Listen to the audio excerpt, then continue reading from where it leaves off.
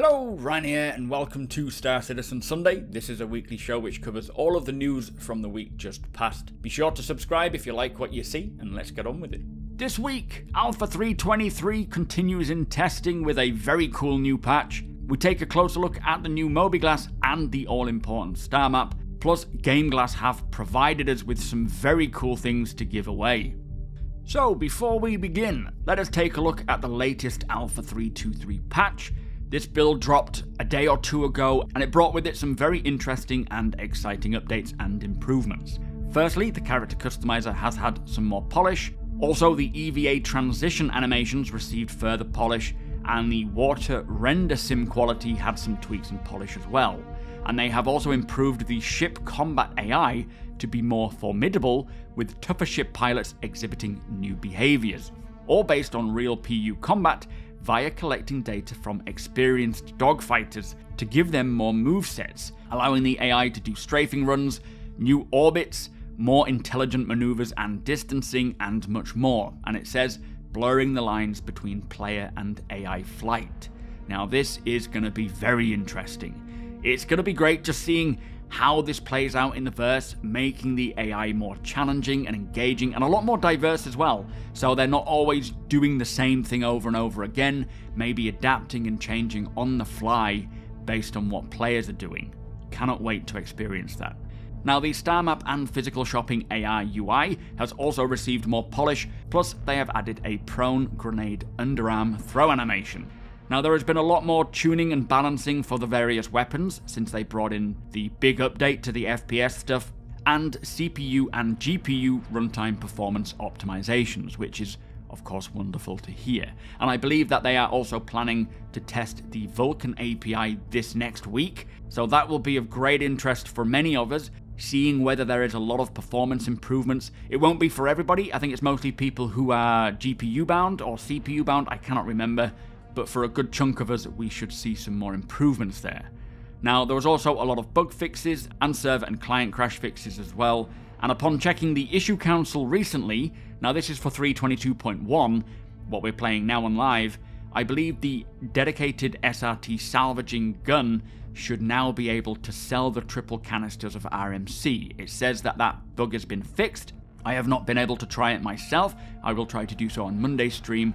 So if anyone has time or has tested it, do let me know whether you can sell these triple canisters and for how much. I believe you can sell them at the TDDs. Anyway, some amazing updates there for the latest 3.23 patch. I have yet to actually get access to the evocati builds. I am now evocati, but I think they're still processing my account, so I haven't been able to get in and actually start playing. Hopefully it will get sorted soon and I can get in and test it and let you all know how it feels. Now on my Discord, which if I don't remember to post the link below, do let me know, I have created a new channel to allow you guys to ask what you want to know about 3.23.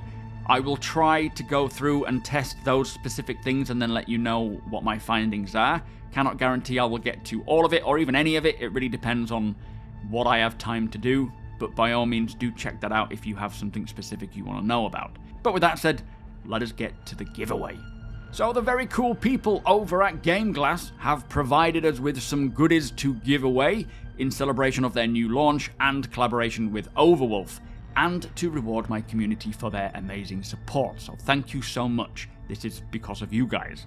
Now for this giveaway, we have 3 prizes up for grabs, with 2 people winning a lifetime GameGlass pass, and 1 lucky winner claiming the grand prize of a lifetime pass as well, an Amazon Fire HD 10 tablet to use for GameGlass in Star Citizen, and a beautiful Origin 300i ship, which is in ultramarine, with a ton of additions, including a coffee machine and a food maker inside.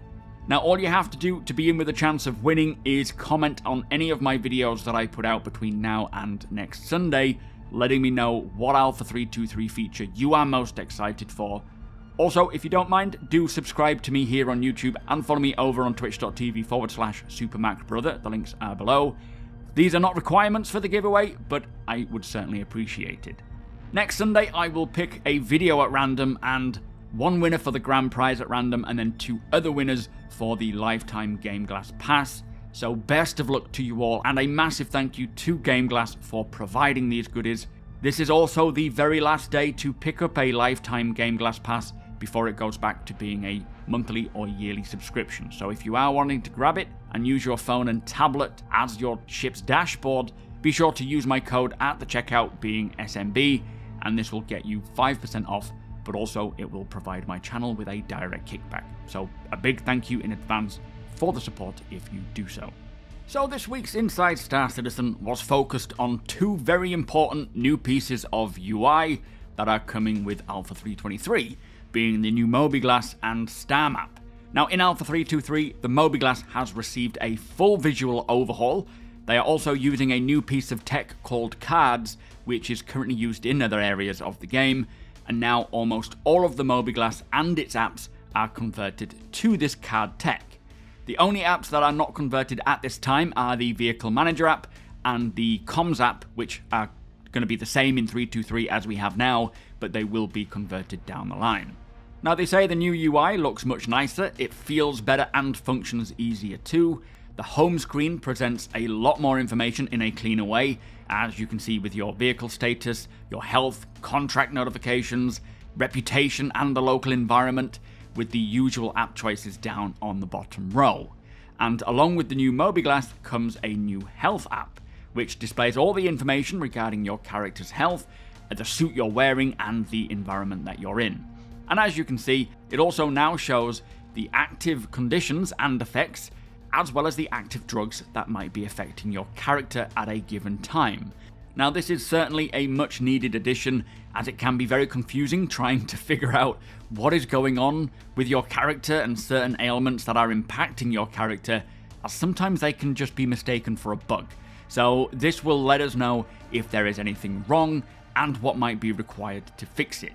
This app is also future-proofed for upcoming effects to the player status system like radiation, broken bones and much more, and hopefully it will allow them to further expand the gameplay with the medical profession, making it a bit more visceral and hands-on.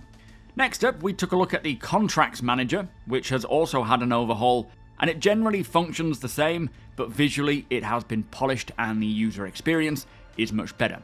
There is also a toggle that you can go between legal and illegal missions. Now next up we have the Map app, and starting with the interior map, this gives you a bird's eye view of your local environment and will be used for all of the ships, space stations and eventually all areas of the game, but for 3.23 it will be somewhat limited, with more locations coming with each release. Now as you can see, it presents the doors and their states, be that locked or unlocked, which will be more important when hacking comes along. It is also labelled so you can see exactly what is where in the local environment, allowing you to plot a route to where you want to go. And this will be displayed in the top left hand of the screen when you come out of the map, so you can see it in your little mini map. Also, do note that along the left hand screen of the Map app, there will be a list of available known locations that you can quick find, which is a great addition, saving a lot of time when looking for, say, the admin office when you first land at a space station or a landing zone. It will also display your mission objective location, it'll allow you to plot routes and place your own markers, which in my opinion is the best thing of all. Now finally for the Star Map, this has also been completely overhauled and expanded upon, and when you open it up, you will firstly see the interior and local area, and if you are to zoom out, you will then see the system map. And eventually, once we move beyond the Stanton system, we will see the full universe map as well. Now, once you zoom out to the system map, you can see all of the available locations, and if you were to click on any of them, it will pan and zoom into that location, and then list all of the available amenities and a description for that place, which is great, as right now, I use a third-party website to find any information about what's found at space stations, at landing zones. This will give us the information before we have to even travel there, saving a lot of time, a lot of fuel, and allowing us to properly plan our routes, especially as we start getting longer distance routes. Now, setting travel routes in the new Star Map also provides a lot more feedback in a much more legible way. There is also a search function, which is one of the best quality of life additions, making traversal much more flexible.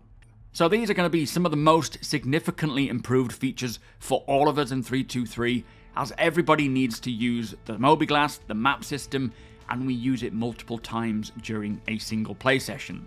It is going to make the whole process much more streamlined and user-friendly, especially for new players, but with the added functionality of placing personal markers, it's going to be a bit of a game changer when finding locations to return to. For example, you could be a miner and you find a huge supply of ore. You will be able to place a marker and go back to that location if you can't mine it all in one go. As a salvager or scavenger, you could move items that you find on your travels to a secret location and then keep returning to that location to process it all down in your own time and in a lot more safety. Now also, one major benefit to the updated Mobiglas is how they can now efficiently work on new apps for many other areas and professions of the game, like the Cargo Manifest app, a bounty hunting app, a trading app, and any other app that we may need. And on that note, do drop a comment below letting me know what app that you would want to see and why, as I would love to hear what other app ideas there could be out there. Now essentially, these changes will make the current game so much better and easier to play while future-proofing the game for what is to come. But with that said, that was Inside Star Citizen. So excited to get my hands on 3.23, but let us move on. So also this week, the roadmap was updated. I have covered this in a dedicated video which I will link below, and it is not to be missed as it brought with it a very exciting new feature set to release in an Alpha 3.23.x patch. Jumptown 2.0 is back on for those interested, plus we have more information regarding CitizenCon this year with a Q&A about the event and when the tickets are going to go on sale. No idea how much the tickets are just yet, but I'm sure they will let us know soon. Now for more information on this, do follow the links below and I will see you there. And finally, Mission 4 of the Overdrive Initiative is available for those of you who are playing through it. So that brings us to the end of the show. If you do enjoy my content, please consider subscribing and hitting that like button. Also, I am able to do this thanks to my very generous patrons and channel members. If you appreciate what I do and would like to help make it even better from as little as $1 a month, all of the links are provided below.